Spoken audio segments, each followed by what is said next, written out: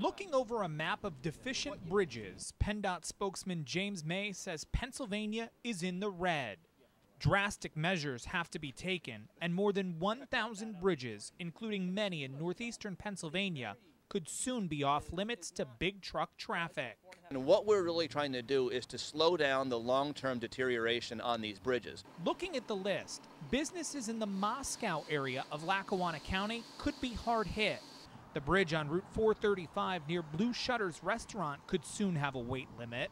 And on Route 690 near the Moscow Elementary School, this bridge, which already has restrictions, could be downgraded again. That would cut off two main arteries used by Edwards Concrete in Elmhurst Township. Workers there say longer detours would mean big problems.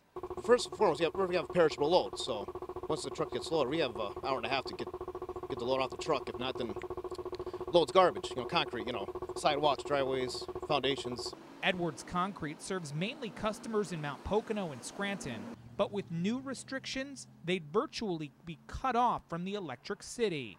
We can't go down 307. Can't go down, there's a weight limit there, down that hill there off Music Street there. Can't go down that way. So there's no other way getting to Scranton.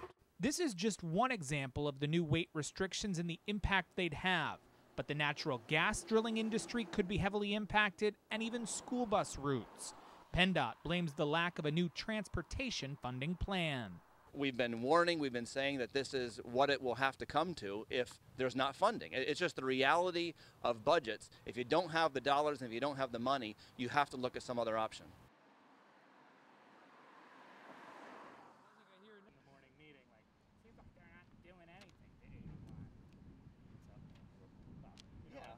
But it's ironic. They called me.